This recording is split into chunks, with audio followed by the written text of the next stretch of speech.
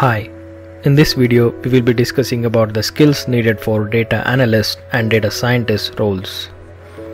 The reason for making one video to discuss both data analyst and data scientist roles is because there are a lot of things in common between these two roles.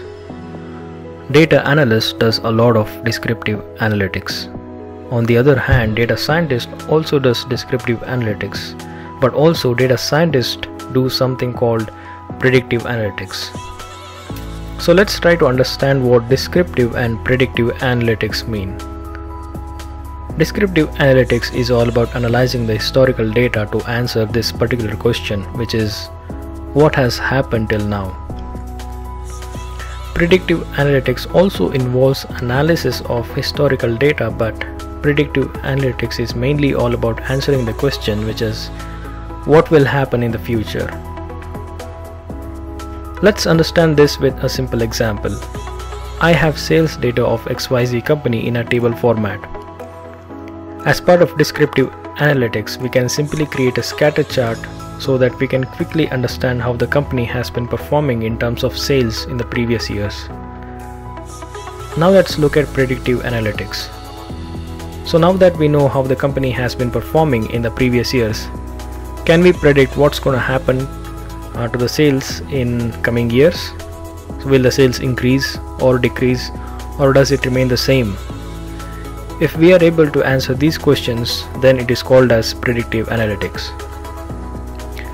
So coming back to the comparison of data analyst and data scientist roles, now that we have some idea about the differences between these two roles, let's now look at some of the skills needed for each of these two roles. Data analysts should be good with math and statistics.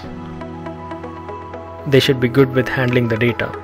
So this includes knowledge of ETL or extract, transform and load operations on data, and experience working with popular ETL tools such as Informatica Power Center, IBM InfoSphere Information Server Alteryx, Microsoft SQL Server Integration Services or SSIS, Talent Open Studio, SAS Data Integration Studio, SAP Business Objects Data Integrator, ClickView Expressor or any other popular ETL tool.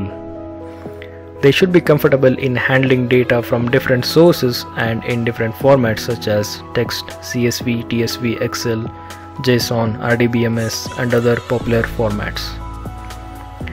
They should have excellent knowledge of SQL or structured query language. It's a bonus to have the knowledge of big data tools and technologies to handle large datasets. NoSQL databases such as HBase, Cassandra and MongoDB. They should be expert in analyzing and visualizing the data. They should have experience working with popular data analysis and visualization packages in Python and R such as NumPy, SciPy, Pandas, Matplotlib, ggplot and others. Experience with popular data analysis and visualization BI tools such as Tableau, Microsoft Power BI, SAP BI, SAS BI, Oracle BI, ClickView or any other popular BI tool. They should have good communication and storytelling skills. Let's now look at the skills needed for data scientist role. Data scientist also does descriptive analytics just like data analyst. Apart from that, they also do predictive analytics. So as part of descriptive analytics, data scientists should be excellent with math and statistics. Data scientists should be good with handling the data. So yes, they should have experience working with popular ETL frameworks. They should have excellent knowledge of SQL. Many companies expect data scientists to have mandatory knowledge of big data tools and technologies to work with large data sets and also to work with structured, semi-structured and unstructured data. It's good to have the knowledge of NoSQL databases such as HBase, Cassandra and MongoDB. They should be expert in analyzing and visualizing the data. Experience working with popular data analysis and visualization packages in Python and R. Experience with popular data analysis and visualization BI tools such as Tableau, Microsoft Power BI, SAP BI, SAS BI, Oracle BI, ClickView or any other popular BI tool. They should also have excellent communication and storytelling skills. And as part of predictive analytics, they should be good in using the techniques in artificial intelligence, data mining, machine learning, and statistical modeling to make future predictions using the historical data.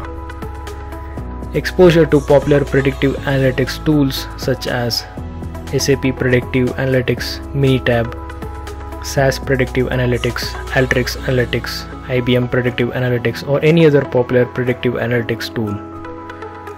They should have very good exposure to popular machine learning and deep learning packages available for Python and R such as scikit-learn, TensorFlow, Theano, RPart, Caret, Random Forest, NNet, and other popular libraries.